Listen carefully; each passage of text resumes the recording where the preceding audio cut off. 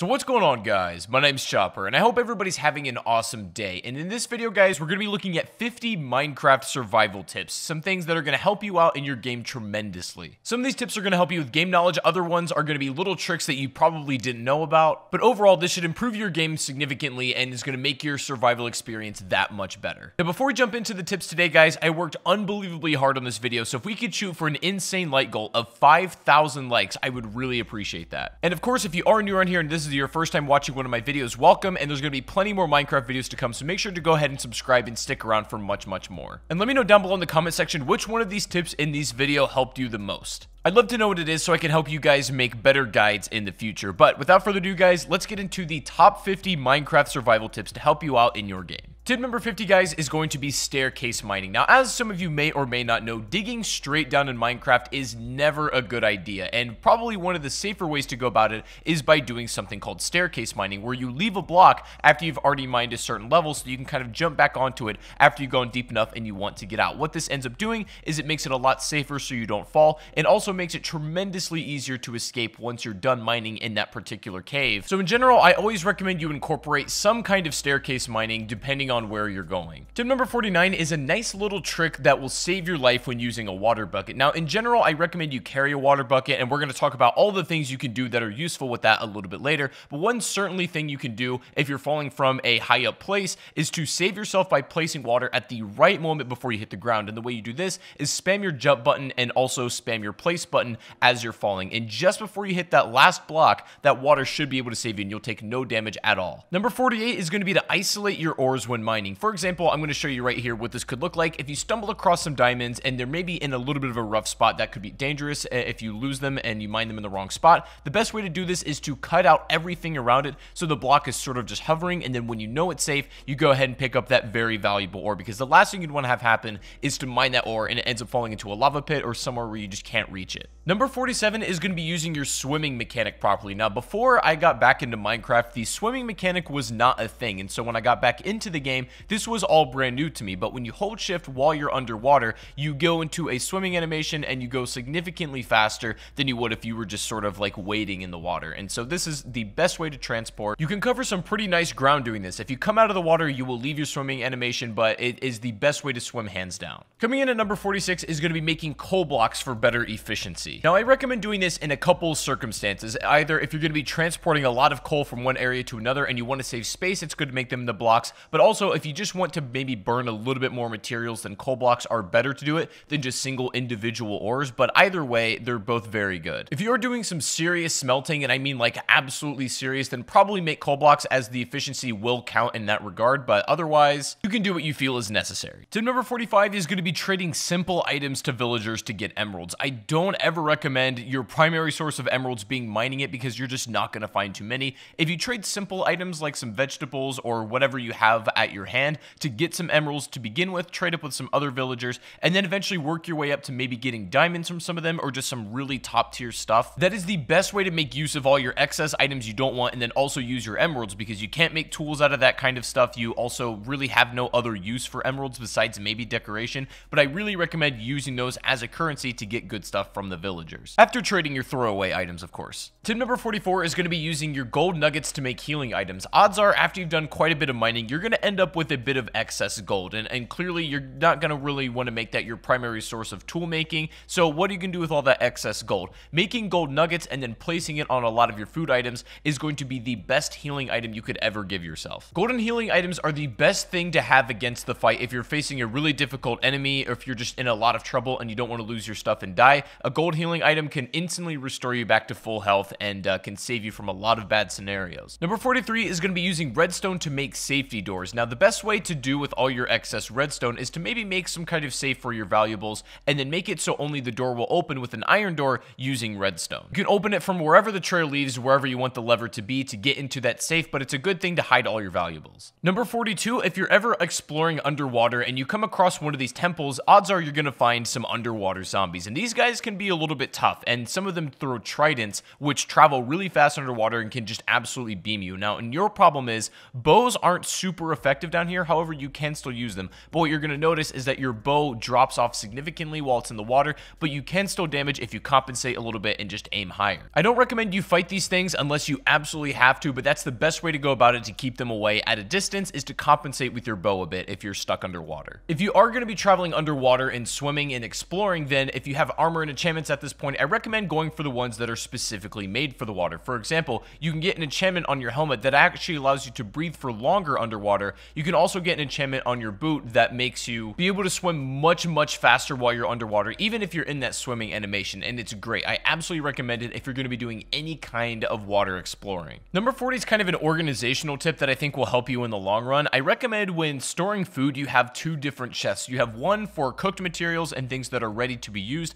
and then you have another chest for raw materials, just so when you kind of mix things up together, it gets a little bit disorganized. And if you do it right, making food, keeping the production up, and then also organizing your raw and then cooked resources makes your life way easier. Speaking of food, tip number 39 is going to be opening up multiple food sources for yourself. Now, it might take you a little bit to get to this point in the game, but eventually you'll have enough of a farm where you'll have a bunch of vegetables going at once. You can even have an animal farm for some just like extra sustenance. If you're able to set up multiple farms and you do them right, you'll never ever have to leave your house for food, and it's just almost an infinite generating source. Combine that with the fact that when you organize your food properly, then you'll never ever have to worry about food again, and you can focus your time on other stuff. I recommend setting up as many vegetables as possible, as well as having like both a pig and cow farm at the same time. Tip number 38 is going to be taming yourself a wolf and having it as a companion. Now, you can do this with multiple animals that will actually be your companion if you do it right. Like, for example, you can tame a llama if you so wish, and you can tame multiple animals as well, but definitely one of the essentials is to tame a wolf, have it as your companion,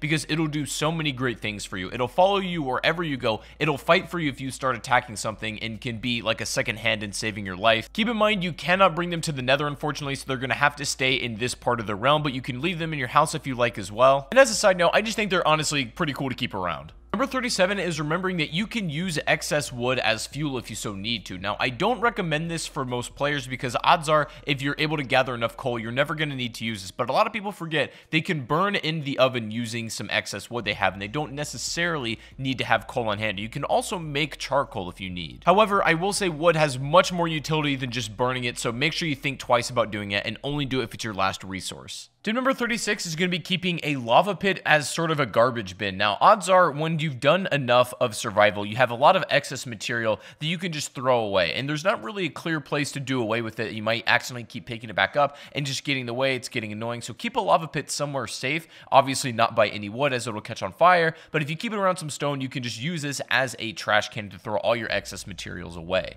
Tip number 35 is going to be keeping your nether portal safe. Now, it doesn't really matter too much where you put it in like the regular earth realm on Minecraft. Like, you can keep it in your house, you can put it on a hill, whatever you want. What's important is protecting it on the other side when you get to the nether, because what happens is it's going to spawn essentially anywhere in the nether at all. And if as soon as you come out of the nether, you're in danger from like a ghast or something, or there's a lot of enemies around you, it's just in an unsafe place. What I recommend you do is kind of build like a turtle shell defense around your portal, because that's your really only ticket home. You've got to prevent that portal from being destroyed if it's under attack by any means necessary, so building a kind of turtle shell defense around that portal so it doesn't get blown up is the best way to keep it safe. Another thing you can do is build your corners of the portal out of cobblestone so that you save a little bit more of that obsidian if you need to make a secondary portal. Number 34, this is going to sound pretty self-explanatory, but it's still very important, is to make sure you're prepared when you're entering the nether. This means maybe have some enchantments for fire resistance, also have a water bucket, of course. Water bucket is arguably more important than anything you could take to the nether, so make sure you have one before you go. Having a lot of food is necessary because there's not a lot besides mushrooms you can get out of here either. A lot of this you guys know, but general preparedness is good. Number 33, guys, is going to be making a beacon to signal your house. Now, this is going to require you to get some pretty decent materials in this game, as well as some diamonds, so it's not something you can build right off the bat, but when you have the resources in order to be able to build the beacon, it's so unbelievably good to have because it'll mark a spot that'll shine a bright beam right into the sky, pointing out where you need to be. The beacon is so important to not get lost if you're struggling with that. Tip number 32 is iron is one of the most valuable things in the game, even though it's very easy to find. It is the best multi-purpose ore you can ever have, so what I recommend you do with all of your iron is make all of your like everyday tools, your swords that you're going to burn through, your pickaxes, your armor, whatnot. If you have diamond stuff, that should be for only when and if you need it. But you should have loads of iron tools in circulation, and if one breaks, it doesn't matter because the resource is very easy to find. A very strong material on everything it's used on, and I recommend in general just stocking up on it to have at your leisure. Number 31 is going to be making yourself some potions. This is likely going to be after you visited the Nether at least once and gathered some materials, but potions are so useful to have at hand, and they range for anything from having a potion of night vision ability, some that heal you, some that make you invisible, you name it. There's an unbelievable amount of potions in this game,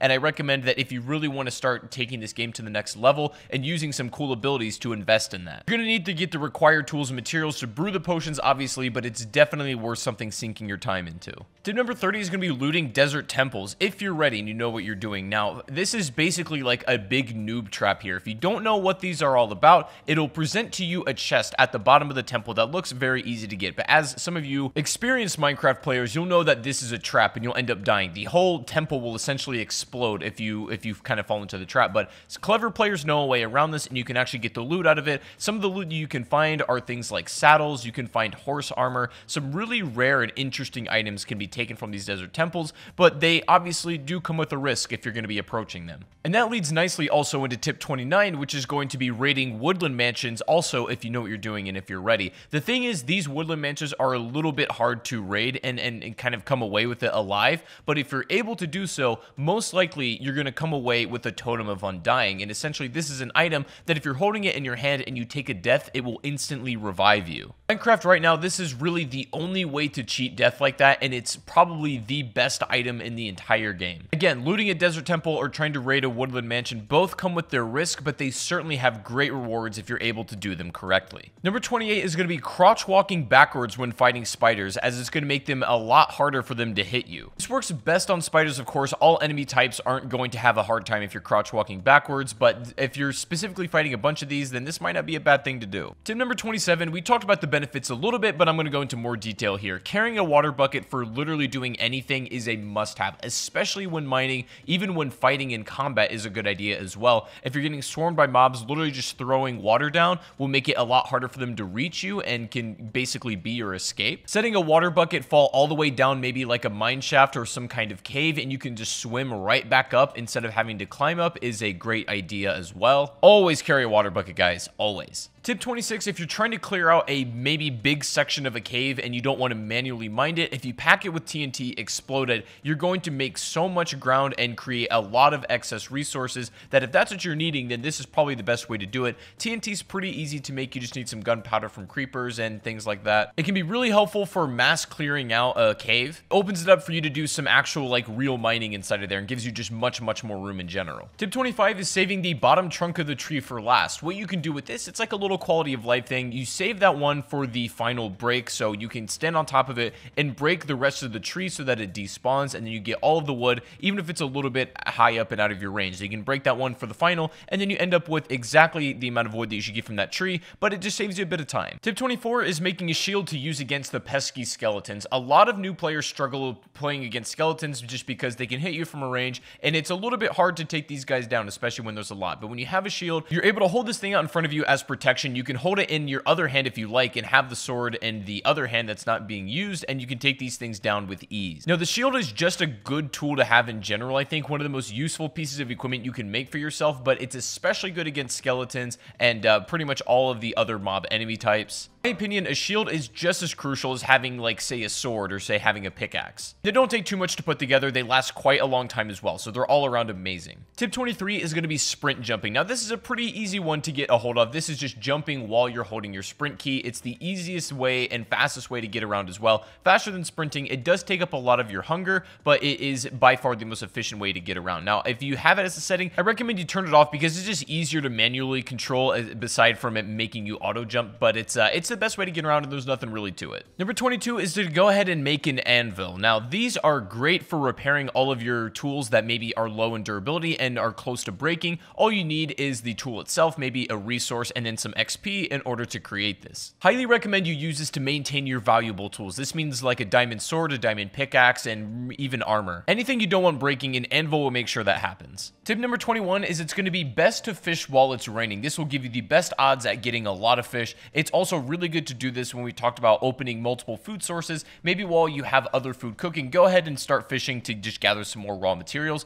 It's also a chance that while you're fishing, you can grab things like armor. You might accidentally yoink a pair of leather boots right out of the water, and that happens sometimes, but more often than not, you're going to get some fish that's just going to be extra resources for you. It's best to do it while it's raining once again, so I recommend you take full advantage of the river and sea while that's actually happening. Tip number 20, bringing some seeds and even bone meal into caves is always a good idea, especially if you're going to be doing some extended mining. What I mean by that is like not leaving for a very long period of time to a point where you may run out of food. If you have bone meal, you have some seeds, maybe some mushrooms, you can actually grow some food down in the caves where you have some dirt, and sometimes that may be enough that what it is to keep you alive. Now, I don't think you're going to be using this all of the time, but it's one of those things that, in my opinion, is better to have it and not need it than to need it and not have it. You should ideally go into a cave with enough food, but if that's not the case, then do this. Number 19, a neat little trick with torches you can do. If you're underwater, you're drowning, and you don't have air anytime soon, you can take torches, go up against a wall, and start spamming them. And what this is going to do is create a small air pocket for a short period of time until the torch breaks, allowing you to get some of those bubbles back, maybe giving you back to full air, or at least making a way where you can hit the surface again. Back in the day, one torch used to restore you to full air instantly, but they've kind of nerfed it since then. But if you still spam your torches, you can get almost the same effect, and it should save your life if you need it. Number 18, guys, don't even bother making gold tools whatsoever, especially swords, especially equipment that you're going to be using quite a bit, even in combat. Even though gold is a rare material, it's kind of a cool resource to find, and it's exciting.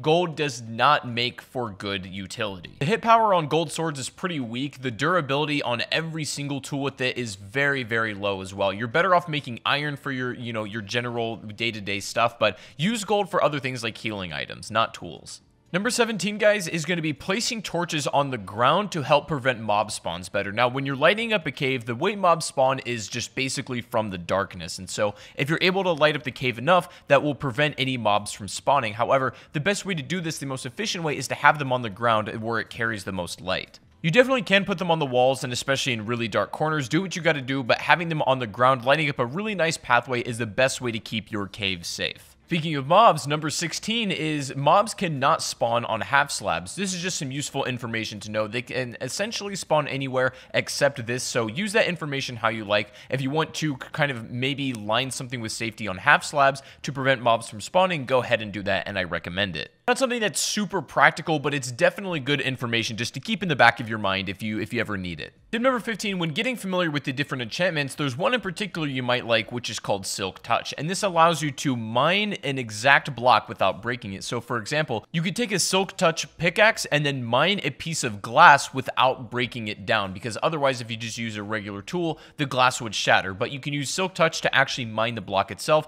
and this goes for anything in the game using that Silk Touch enchantment. Also, speaking of enchantments, tip number 14 is I recommend you get another enchantment on your pickaxe called Fortunate before you mine diamonds. What this is going to do whenever you come across some diamond ore is you're going to net more diamonds out of that ore than you otherwise would without Fortunate. It's just a good thing to have in general. Tip 13 is going to know that different foods grant you different saturation levels. So for example, some lighter foods like an apple or a carrot are not going to last as long in your hunger bar as like more heartier food like a golden apple per se, or even like a steak or a pork chop. These things mean that the hunger bar will last longer. It's more of a heavier food essentially. So that's why sometimes you might eat like a lot of bread, but you realize your hunger bar goes down pretty quickly and you're wondering why. Rather you eat a steak and it lasts significantly longer. That's the reason.